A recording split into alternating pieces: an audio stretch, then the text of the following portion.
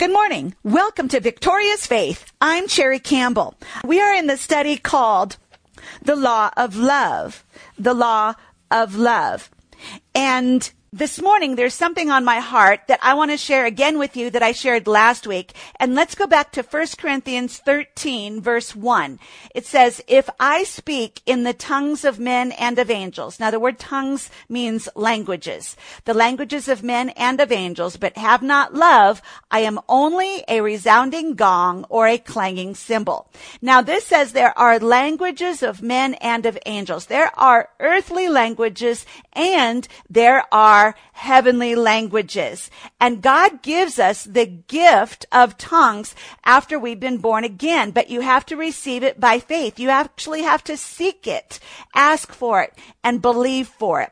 And I strongly encourage you that if you have never received the gift of speaking in other tongues for your personal prayer life, this will help you to pray more effectively. It'll help you to hear from God. It'll help you to get answers and understanding of things that you need. I encourage you to receive this gift immediately. I encourage you, go to my website and listen to the series called The Baptism in the Holy Spirit and the Benefits of Speaking in Tongues. It will answer your questions and help you to receive the gift of speaking in other tongues. And now then, yesterday, before we closed, I was starting to read to you a list of scriptures in the New Testament that use the words one another or each other. One another or each other. And there's a lot of scriptures in the New Testament that talk about how we are to treat one another or each other. And so I started reading to you this list, and let me just start at the top again, just to refresh your memory. And in John 13, verses 34 and 35, it says, a new command I give you, love one another. As I have loved you, so you must love one another. Verse 35, by this all men will know that you are my disciples, if you love one another. Notice 3 times in 2 verses, it uses the phrase, love one another. And so that's very important.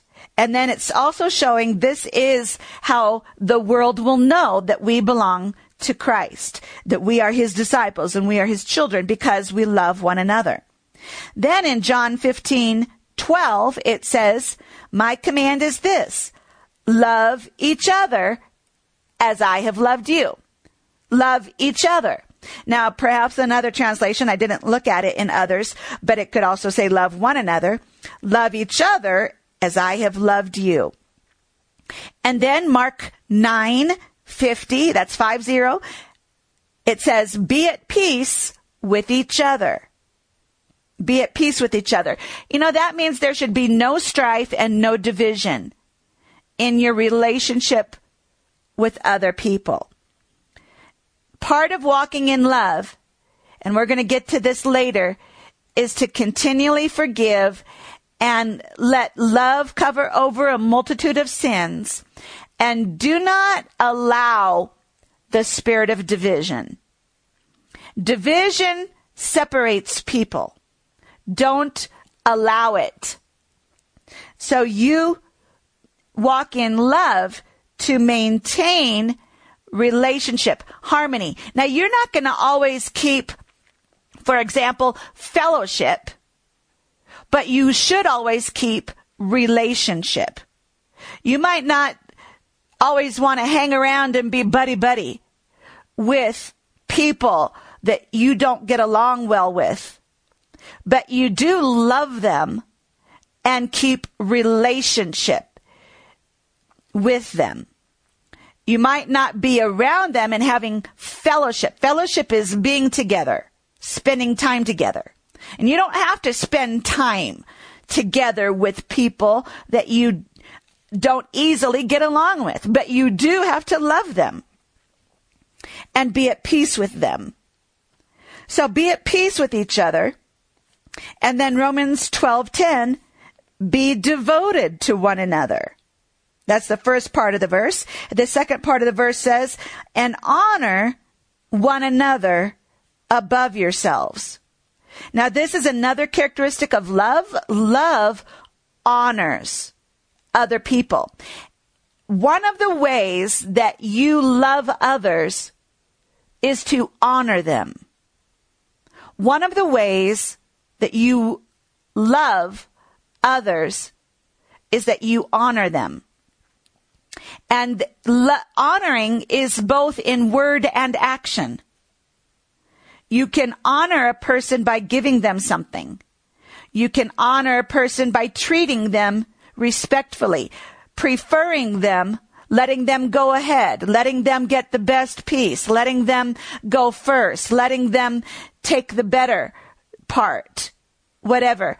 That is honoring other people. And as I mentioned yesterday, pride hates to honor other people. Pride hates to honor others. Pride wants to be honored, but pride hates to honor others. Humility will honor others above yourself.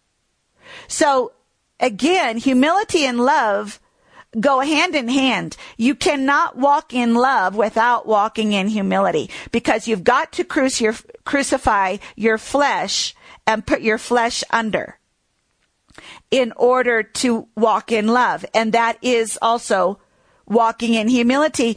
And walking in love and walking in humility means honoring other people, preferring others, giving others the best part, letting them go first, giving them praise, letting them receive the praise in a situation. So love honors and humility honors other people. Romans 14:13, stop passing judgment on one another. This is another big part of love. Love does not judge. Love does not criticize. Love does not slander or speak bad about other people. This is huge. It's a huge part of it. So love does not judge, and love honors others. Romans 15:7 says, accept one another. Accept one another. And then Romans 15:14, instruct one another. Now that, of course, has to be in humility. You don't try being boss and tell everybody what to do. That's not what it's talking about. But it's a humble instruction and helping others. Romans 16:16, greet one another.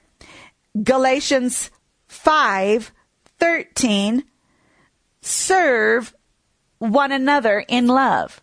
Here again, this is another attribute of love, or characteristic of love. Love serves. But again, it's also another characteristic of humility. Humility serves. Pride hates to serve. Humility serves. And love serves others.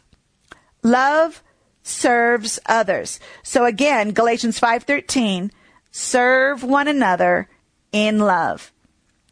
And let me point out, this is not based on gender.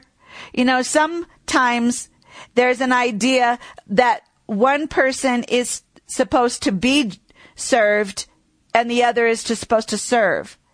Sometimes it's not based on position necessarily. And where even in a working relationship, even a boss-employee relationship,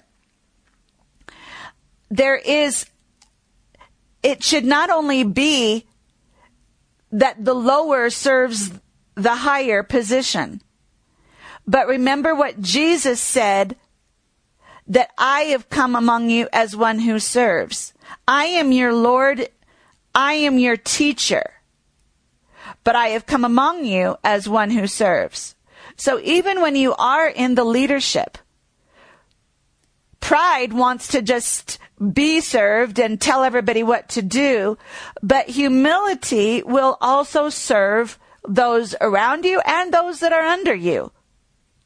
So this is a characteristic of love and a characteristic of humility that you serve. And then Galatians chapter 6, verse 2. Carry each other's burdens. Carry each other's burdens. Then Ephesians 4:2. Ephesians 4:2. Be patient, bearing with one another in love. Be patient, bearing with one another in love. Well, this parallels 1 Corinthians 13:4. 1 Corinthians 13:4 says, love is patient. So love is patient. So impatience is getting out of love. When you get impatient with other people, whether it's family, spouse, or children, whether it's coworkers, whether it's being in the store and being impatient with a clerk or other people, whether it's in a restaurant or any other place, public place, love is patient. Love is patient. And then Ephesians 4, verse 32, be kind and compassionate to one another. This is another parallel to 1 Corinthians chapter 13, which we call the love chapter. Verse 4, love is kind. Remember, we read that. We started with 1 Corinthians 13:4. Love endures long and is patient and kind. Patience and kindness toward other people is another big characteristic of walking in love. And then Ephesians 4:32 goes on to say, forgive each other. Forgive each other. Now, we're going to talk about that more later, as I've said, so we won't go into detail now. Ephesians 5:21. Submit to one another out of reverence for Christ. Submit to one another. You know, a lot of people have read the next verse. It says, wives, submit to your husbands. But they have ignored this verse just before it, which says in verse 21, submit to one another. So actually, yes, wives, submit to your husbands. But as Christians, we all submit to one another. That means that, what is submission? Submission is yielding. Yielding to the desire and will of another. What does that mean? Love does not demand its own way. Selfishness is demanding. Pride is demanding. Pride and selfishness are very demanding. I want my way. I want it like this. Pride and selfishness are very demanding. Love and humility do not demand. Love and humility do not demand your own way. And this is part of walking in love. It is yielding to one another. And that is submission. New Testament submission is never forced. It cannot be submission if it is forced.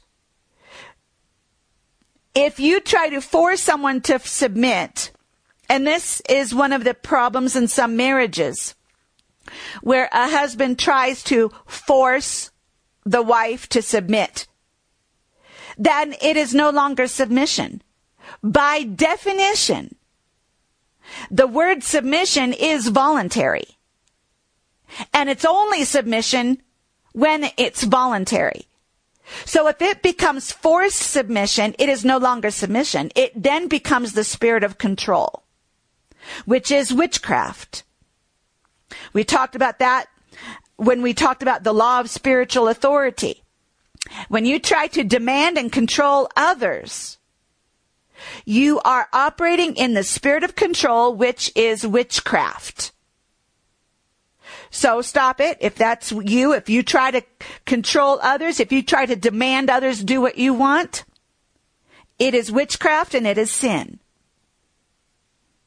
And so, and that's particularly when you're talking about adults.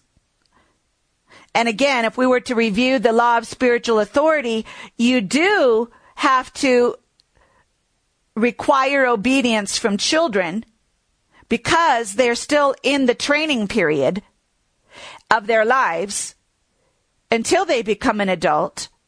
And therefore, you require obedience. Obedience and submission are not the same. Obedience and submission are not the same. Obedience is you've got to do this, and then there is even punishment if you do not. But submission is voluntary, yielding to the will of another, to do the will of another or the desire of another. And so, yes, you do require your children to obey. And there are scriptures about even disciplining. God disciplines us. In Hebrews, it says, God disciplines us for our own good. You should discipline your children. Why? Because it's a training. It's training them to do right. It's teaching and training, and it is molding their behavior. And children will not grow up with proper behavior unless they are put in the mold. And so you mold their behavior by requiring obedience. But once they're adults, you do not require and demand obedience of other adults, because now as an adult, they are responsible for their own choices. They're responsible for their own decisions. Even if you think their choice is a wrong choice, even if you think they're doing the wrong thing, you cannot force them to do your will.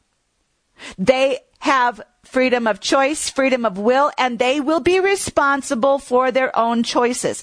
They will receive the results, the harvest, and the judgment for their own choices and decisions. You cannot force other adults to do what you want them to do. And that includes husbands forcing wives to do what you want them to do because you say you have to submit. No, you are trying to require them to obey you. And that's a difference. It doesn't say wives obey. It says wives submit, which is voluntary. The definition of submission is voluntary yielding to the will or desire of another.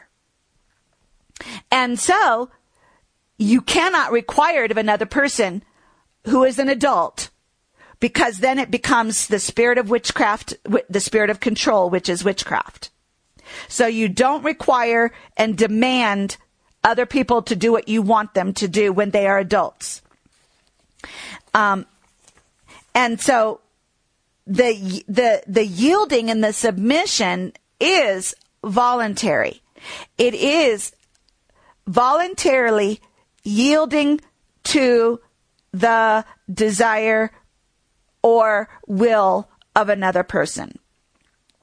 And as I was saying, not only do wives submit to husbands, but as Christians, this is walking in love, that we submit to one another.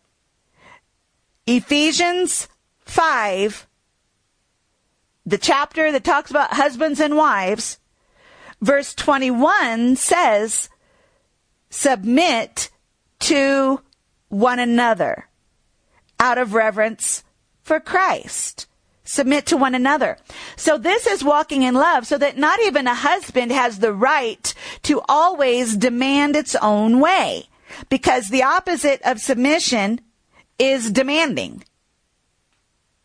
The opposite of submission is demanding and controlling what's around you and the people around you to do what you want all the time. And remember, let's go back to 1 Corinthians 13, the great love chapter. And it says in let's just read verses 4 and 5 again. You should write these verses out on an index card or a piece of paper and keep them in front of you every day. Put it on your mirror, put it in at your breakfast place, at your place at the breakfast table, put it on your dashboard in your car and read it over and over again every day.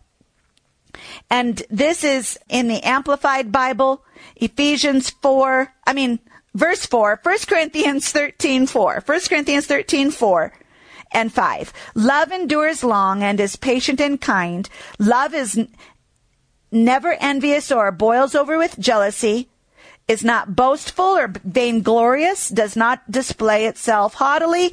It is not conceited, arrogant, and inflated with pride. It is not rude, unmannerly, and does not act unbecomingly. Love, God's love in us, does not, this is verse 5, does not insist, you could say demand, does not insist on its own rights or its own way, for it is not self-seeking.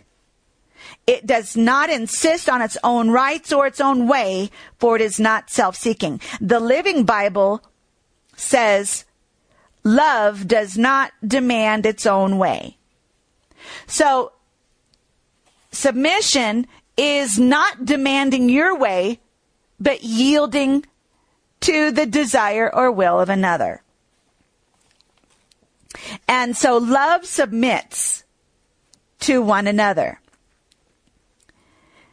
We need to just think on that. Throughout the day, don't try to demand your way, but yield to the will and desire of others around you. Love yields. Then let's go on. Philippians chapter 2, verse 3. And these are still the one another scriptures and each other scriptures in the New Testament. Philippians 2:3. In humility, consider others better than yourselves. Consider others better than yourselves. That means to consider them above yourself, before yourself, ahead of yourself. Colossians chapter 3, verse 16. Colossians 3:16, teach and admonish one another with all wisdom. 1 Thessalonians 4:18, encourage each other. Encourage each other. So, love encourages others. Love encourages others. Today, why don't you try to see how many times you can encourage other people around you. Encourage other people today. And then 1 Thessalonians 5:11, build each other up. Build each other up. That's edify others. Build them up. That's part of encouraging. Build them up. That's 1 Thessalonians 5:11. And then Hebrews 10:24, spur one another on toward love and good deeds. There again is encouraging. Encourage others, build others up, spur one another on toward love and good deeds. And then we're just going through the New Testament here and not even grabbing every scripture. Let's go to the book of James, chapter 4, verse 11. Do not slander one another. You never speak bad about others. James 5:9, don't grumble against each other. Don't grumble against each other. James 5:16, confess your sins to each other. Now, what does that mean? I believe it especially means when you have wronged somebody, you confess it to them. Particularly to the person you have wronged. You say, I'm sorry, I did wrong. I was wrong. And then James 5:16 also says, and pray for each other. So you confess your sins to each other. You confess acknowledge when you've wronged, and you pray for each other. And then 1 Peter 5:5, clothe yourselves with humility toward one another. There again, we see humility is part of walking in love. And then 1 John 3:14 through 16. 1 John 3. We know that we have passed from death to life because we love our brothers. You know, you have passed from death to life when you love your brothers. Anyone who does not love remains in death. Anyone who hates his brother is a murderer.